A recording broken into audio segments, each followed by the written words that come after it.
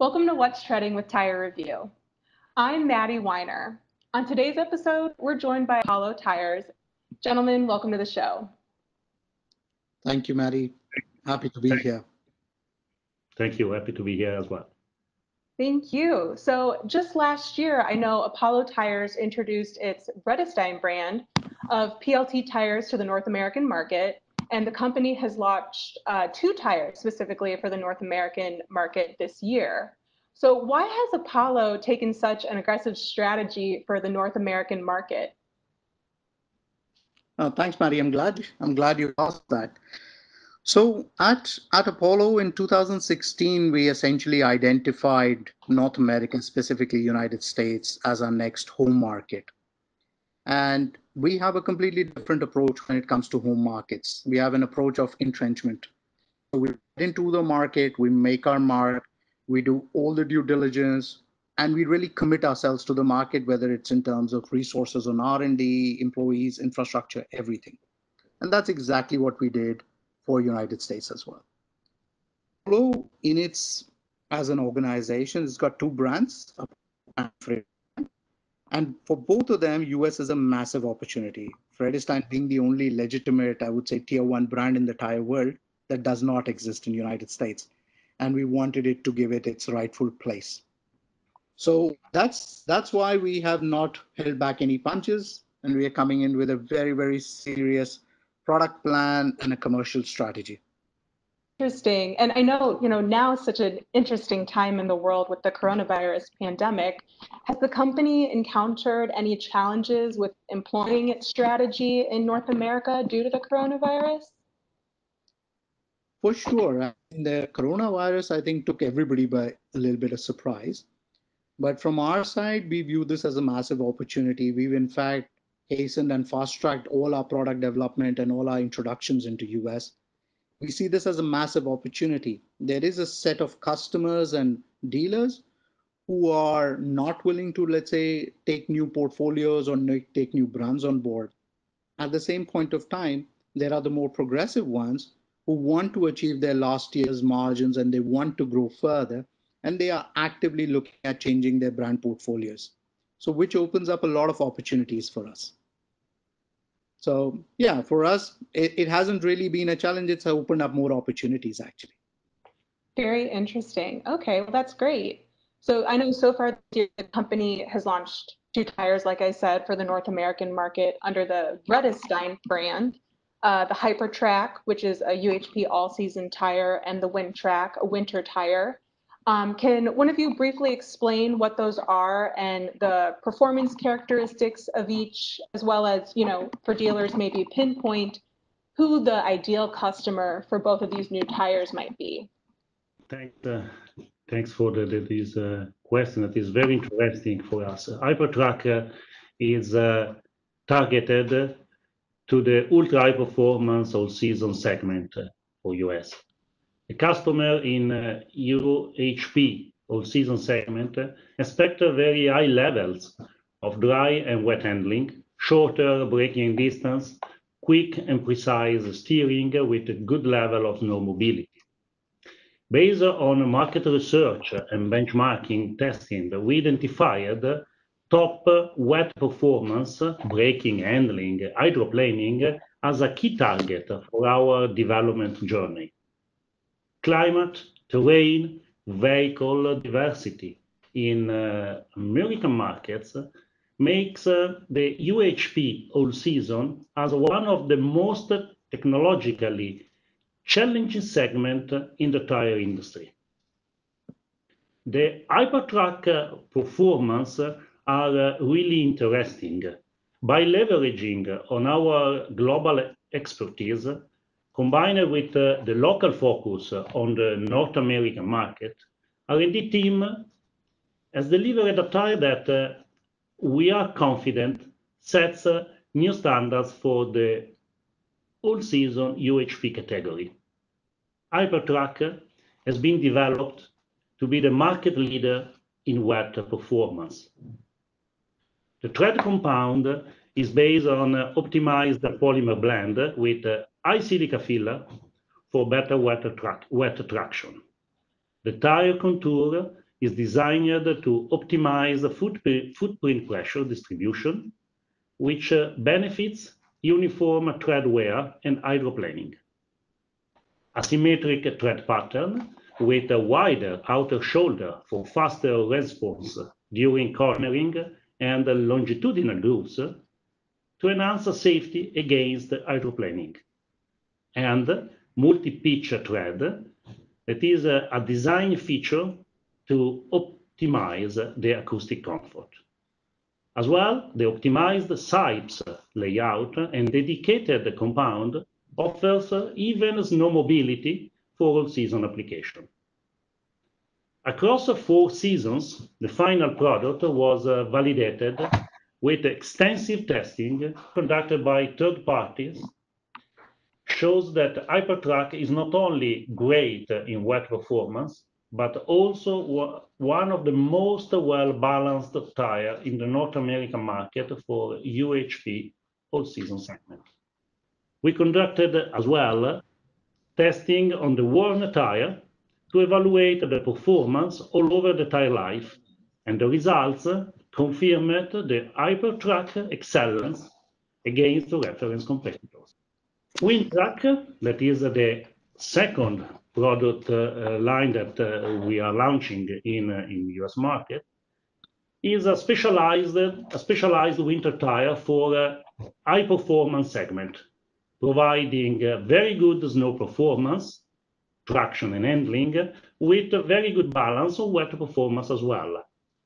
The improvement performance versus the previous generation of winter tires is very interesting, more than 10% in wet grip, 10% better in hydroplaning, and more than 20% higher mileage tread wear. The improved design is enhancing all these performances, leveraging mainly on a dedicated high technology compound that is leveraging on the best material that are available on the market. These are the 2 products that we have been launching in the US market. You all have designed, the Hypertrack and the WindTrack specifically for the North American consumer. So can you describe a little bit more about that? How Vredestein is designing and really concentrating their tires for the North American consumer and their needs? Yes, it's a pleasure to describe that. Of course, the North American market has some specific requirement in terms of tire performance. Our development journey to US market started in 2016. We created a fully focused team on US development with high skill level and experience in the North American tire market. We structured a structured customer expectation analysis was even the foundation for defining the development direction. Multiple product developments started to address all important US tire market segments, targeting to deliver performance at level of best-in-class Tier 1 competitors. Including Hypertrack, we are launching 7 product lines for the US. Optimum blend of design, materials, and tire layout is the key factor for achieving the target performance for the new product in the US market. Of course, simulations and extensive tire testing plays a significant role to develop top-class performance in an efficient way. Testing on dedicated US proving grounds ensures that the product meets all the market requirements. In 2019, we introduced in the US market 2 product lines targeting winter ultra-high performance and all-weather ultra-high performance segments. The 2 product lines are the WindTrack Pro and the Quadtrack Pro. In the first year of introduction, both Quadtrack Pro and WindTrack Pro were very well received by the North American market. Quadtrack Pro ranked as #1 by Tire Rack in Grand Touring all-season segments, and was rated as recommended by Consumer Report in the UHP all-season segment. Wintra Pro was rated #1 by Consumer Reports in the performance winter segment. And this is giving to the team, the R&D team, the marketing team, it makes all of us very proud about the performance that we were able to deliver. Definitely, the investment on US product is the single largest investment in product development in our company history for entering in a new market. Very interesting, and that shows the company's dedication to this market for sure. So I know, like you said, there's more to come for the Vredestein brand for the North American market this year in particular. Can either of you summarize what some of those new tires are for our listeners? Absolutely, Maddie. There is lots to come. So including the Hypertrack, which is the all-season ultra-high performance tire recently launched, we would be launching 7 product lines. So essentially, you're looking at a product launch every 3 months. So to take you through it specifically, in the year of 2020, after Hypertrack, we're launching the high performance all season tire, which covers the car and CUV category.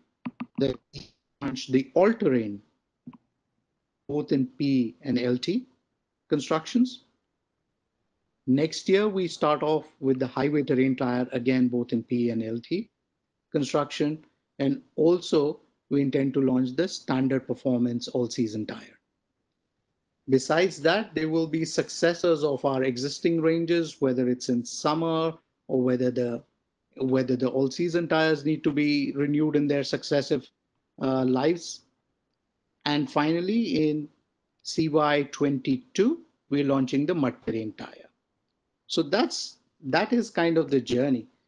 But that, when you look at it in total, that's what the range would start looking like, a complete coverage. And especially in the UHP segment, you're talking about an 80% market coverage. So what you're looking at is the Vredestein brand goes from its fairly limited coverage from 2 months ago to an 80% coverage in barely 24 months. So lots coming their way. Yeah, definitely a very aggressive strategy for product launches in the North American market. I know Vredestein also launched new branding this year. Lots of news coming from this brand. Can you describe what this rebranding represents for Vredestein?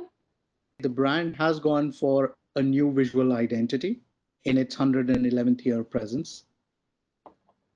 The brand has gone back to its roots to see, and brand idea being refined by design. On 4 pillars: the heritage legacy, the performance edge, the design thinking, and being distinctly European. The brand went further, and you could see that the new visual identity is hugely dynamic, and it displays the energy that the Vredestein brand brings on board, especially with its journey lines. Very vibrant colors. In fact, coincidentally, they're the same as the American flag. We feel that this whole retail identity really brings forward the attributes of the brand and positions it and helps our partners position it correctly to the end users. Yeah, you will be seeing a lot of Vredestein brand, and this identity also makes it possible to leverage all the new age media and the social media channels and all the traditional media channels in the most effective and efficient way, thereby bringing forward the brand attributes. Kind of staying on this path of marketing, I'm curious, how have you all been marketing your products in the North American market, especially as economies had to shut down due to the coronavirus? most of our focus has remained on using the digital medium. So we've launched all our social media initiatives during this time. All the trainings and product launches are also being visualized in a digital manner. So it's been quite an awakening. It has led us to reevaluate our media planning. And I must say that the results are quite encouraging.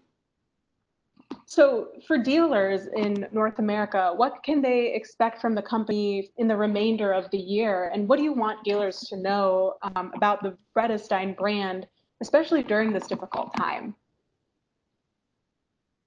First and foremost, I think the dealers should understand that we are looking for a few but long-term business partners. What they can expect out of us is a refreshing approach to the market, uncomplicated, easy to do business with, basically based on three key pillars: partnership, product excellence, and profitability. We are going to back up this launch in every aspect. There will be three new products coming in just this year. You'll see enhanced investments in marketing. You already see the new visual identity. You would see us across media channels more and more. It has already started moving up, or we've started upping the game here. Continuous investments in terms of infrastructure and manpower. And our, we are absolutely headstrong about having very transparent and uncluttered policies for the dealers, because we honestly feel that that's a differentiator in the marketplace. And we think that the dealers' life has already been complicated by just too complex commercial offers and just too much to manage. And we just want to be a breath of fresh air in this kind of a situation. Now, kind of switching back to the coronavirus pandemic, just as a whole, looking at the industry, how do you feel from, where you all are sitting, that the industry will fare this pandemic? Of course, it's tough times. It is tough times, but it also brings forward a lot of opportunities. I think that the industry is going to weather the storm. Uh, but clearly, we see data, a lot of data to show that there seems to be an upswing in the demand on the consumer side. At the same point in time, we see certain categories which are less affected versus others. So you see more effect on PCLT and lesser on commercial vehicle tires or off-highway tires and agri sector. You see also in various parts of the channel. So you see more effect on the retail, but lesser effect on e-commerce players or distributors and wholesalers. It's all got to do with what's happening in the dynamics. There are opportunities being thrown up in the demand supply gaps at an SKU level, in product category levels. So the people who are really tuned in, for them, this is a massive opportunity. And I think those ones will come on top at the end of it. And that rule applies at dealers, channel partners, and even manufacturers for that matter. As I mentioned in the beginning of the interview, that in the dealer community, we clearly see these two broad. I mean, there are many buckets, but let's say a broad segmentation. There are the ones who just do not want to check their brand portfolios, would not like to bring a new brand on board. At the same point of time, there are the others, the more progressive ones, who are actively looking at their brand portfolios and see this as a huge opportunity to enhance their margins and even turnovers by bringing in new products and new categories on board. And I think for those are the ones who are going to make it better, who will end up better on this. And those are the ones who are essentially our ideal partners. So yeah, that is our reading of the situation. Yes, tough one, but not so bad. There are opportunities. Yeah, there are opportunities for sure. Now, my last question to you both. Recently, I know the US Commerce Department opened an investigation into vehicle tire imports coming from Thailand, Taiwan, South Korea, and Vietnam. If there are duties placed on tires from those countries, will it impact the company? It won't impact us at all because our manufacturing base is essentially out of Europe and India. We manufacture in any of the countries that are part of this investigation. And as a result of this, we are seeing an heightened interest from the dealer community because we're looking at alternative brands. So we do see an uptick in the inquiries for the brand, and that's essentially where it is right now. Well, I know we'll be following that at tirereview.com, for updates on that situation. But I want to thank you both for your time today. I really appreciate it. And yeah, thanks so much. Thank you. Thank you. It's been a pleasure. Thank you, Maddie. Thank you for having us. It was a pleasure.